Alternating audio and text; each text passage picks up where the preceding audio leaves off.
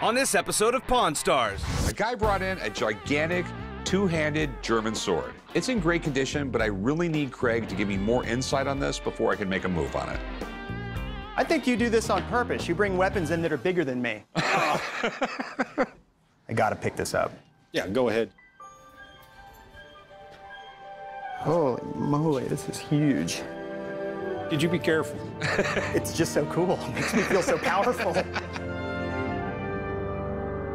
lot of names for these swords: two-handed swords, broadswords. The Germans called it a Zweihände, two hands, and it's meant to be used in combat as a frontline weapon when you first make contact with the enemy. Okay, imagine you've got an enemy coming towards you, and you run in and start moving this thing around. You're gonna lop off poleaxe tops. You're gonna cut horses' legs in half, cut people in half. You're gonna penetrate the line. Cavalry comes in behind and starts to, you know, Mop up. yeah, exactly. And it was quite effective. But the really cool thing is that it's light. This thing weighs 10 or 15 pounds, probably more towards 10. The hilt is so big, too, to provide balance. I mean, it's basically, look, I mean, I can, roughly perfectly balanced. With antique arms and armor, it either speaks to you or it doesn't. A two-handed sword is an incredible weapon. It's an epic piece of history. You hold it in your hand, you close your eyes, and you're back in the 1600s.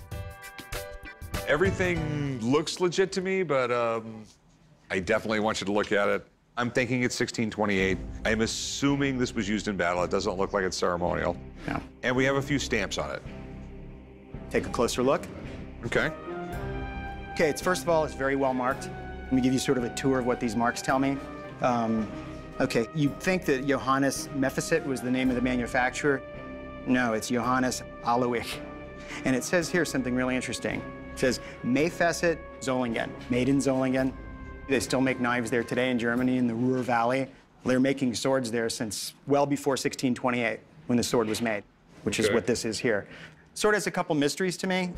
These initials, I don't know what AF stands for. I don't think anyone will ever know. This is interesting. It's a Lorraine cross, or at least it should be. Okay, short answer, this is real. You are right. It is old. It was made in 1628. It's an incredible sword. Period. Thank you. Yeah. Okay. Great taste. So what do you think it's worth?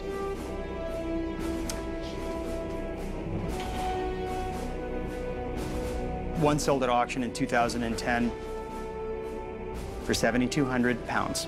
Plus a buyer's premium of 20%, this is worth $13,000. That sounds good. It's worth a lot more. It could be. It It really could be, but it's subjective. You just don't know when. All right, but that's why I call him in. Yeah. Thanks, man. Hey, Rick, take care. Not that you need help beating me down on price. Not when you're holding a sword like You this, can my leave friend. now. All right. Okay. Take care. Thanks, man. Take care. Collecting is subjective. Some people just collect swords. Some people just collect German artifacts. And so a sword like this could be attractive to weapons collectors, historians, anybody. Someone who wants a cool man room, put a sword like this in your room, that's the thing people are gonna pick up, right?